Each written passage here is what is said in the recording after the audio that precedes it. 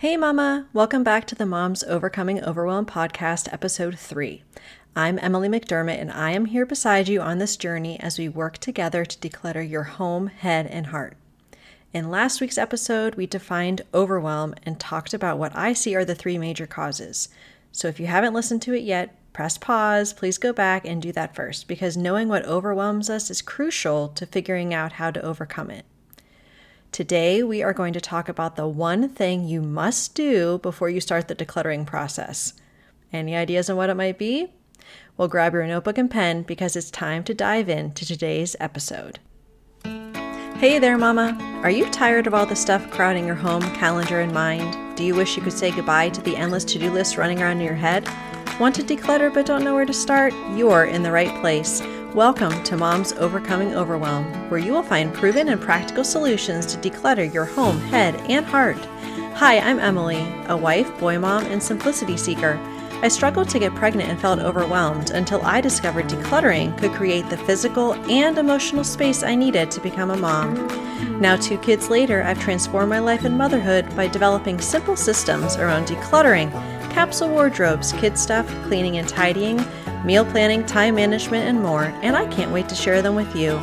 If you're ready to reclaim the time and energy you crave, be present with your kids, and finally enjoy the life and motherhood you so deserve, let's kick overwhelm to the curb, shall we? Grab your lukewarm coffee, your notebook and pen, and clear up some counter space. Let's do this. Okay, Mama, so now we've been able to pinpoint some of the things that may be overwhelming you. Maybe it's all the stuff in your home. Maybe it's a calendar crammed with to-dos and obligations, or maybe it's the thoughts that are constantly distracting you from being able to move forward. Or maybe it's all 3. But before we can move forward in any of these areas, we have to do one thing first. Define what truly matters to us. Not what matters to our parents, our partner, our kids, or other moms we see at the playground or on Instagram. What matters to us? Because here's the deal. If we know we're overwhelmed and we just decide to start running around our house like a madwoman with a garbage bag to plow through all the clutter, it probably isn't going to go very well. A friend of mine calls this rage decluttering, and it's something that you will likely regret. So knowing what matters to you is the lens by which we make all of our decluttering decisions. So today, I am going to walk you through an exercise that you can start using to figure out what matters to you by using one universal example, laundry. So if you're taking notes, and I hope that you are, I want you just to write at the top of your paper, laundry, and underneath it, what matters to me? ? So unless you live in a nudist colony, and if you do, welcome to the podcast. You wear clothing, right? Your partner and your kids wear clothing. Maybe your dog wears clothing. It is fall here where I live, so it's going to get cooler soon. It's kind of a thing, right? And unfortunately, that clothing, it just keeps getting dirty every day, no matter what we do. So annoying. But it's something that's going to be in our lives for the rest of our lives. So, what matters to us about laundry? Maybe you've never thought about that before. Let's start brainstorming some things that might matter. They could be things that you want or things that you don't want. For example, I don't want anyone in my family to have less than 2 clean pairs of underwear or socks in their drawer at any given time. Usually it's a lot more than that, but the worst thing is when your kid is about to go off to school and you can't find any clean underwear or socks, right? Here's a couple others.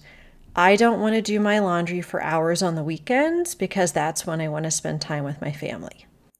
The second thing is I want clean sheets and towels, so I want mine cleaned once a week. Okay, that is something that is important to me. The third thing is I don't care if my kids' clothes are folded neatly in their drawers, but I do care that every type of clothing has a home and that clean clothing gets to that home. So for example, in my son's dressers, they have shorts in the bottom drawer, shirts in the middle drawer, underwear and socks in the top drawer, and pajamas. So that is something that's important to me, even if they're kind of haphazardly thrown in there, right? And the last thing is, I don't want my family members to have so many clothes that I feel like I'm drowning in clothing all the time. So those are the things that are most important to me. Now, yours may be very different. And if you're having trouble formulating these, think about what you're currently doing or not doing about your laundry right now, and ask yourself whether you are happy with the status quo. So for example, do your kids put dirty clothes in a hamper or directly in the laundry room? Does your partner leave dirty clothes, or like half dirty, whatever that means, clothes strewn about the room, or do they have a specific home? Would you rather do a week's worth of laundry in one day or break it up into smaller chunks? So for each of these types of things, keep asking yourself, does this matter to me? Or do I feel like I should be doing this? The shoulds get us every time, don't they? So when it comes to putting away laundry, do you feel like you should be doing all of these pretty Marie Kondo, KonMari method folds, but you don't have time, so you just end up not putting away laundry at all? Do you feel like you should be the one putting away laundry because you do it best, but your kids are old enough to help and could actually take it off your plate? Once you have a list of what actually matters to you, I want you to pick the top 1 to 2 things on your list. So I gave you a list of about 4 things for me, and here are my top 2.